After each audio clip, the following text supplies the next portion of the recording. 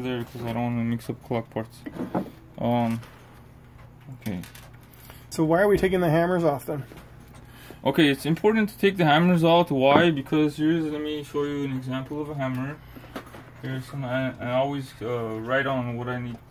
So, okay, some hammers have this not plastic, maybe polyurethane or something like silicone looking. Rubber. Well, rubber or whatnot. But what happens is this in the ultrasonic tank falls off, or it expands in size, becomes loose. You don't want. It's better to just take it out. You really don't need to clean that.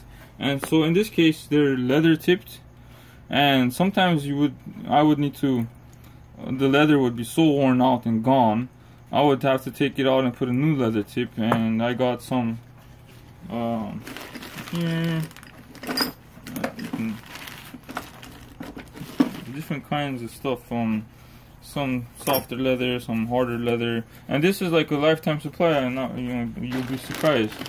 But you don't always need to do that. The reason why I take it out is because it eats it away and it falls off and all that stuff. So I'm taking off the hammers right now. I'll get a simple screwdriver, flathead screwdriver, make sure it's the right size. So what it is, it's very critical that your screwdriver is sharp and it has the right shape. So you want it to sit all the way down into that groove right there.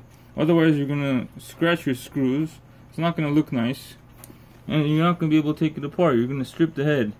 So as you just do that, you don't need to take the screw all the way out. Just loosen it.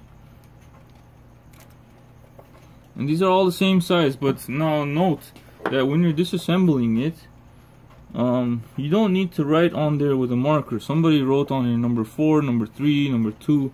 But in some cases, one is larger than the other. If you have your strike train has its own set of hammers, and your chime train has its own set of hammers, they may be different in size. So just key note, if you need to separate it, just it may be different. So that's it.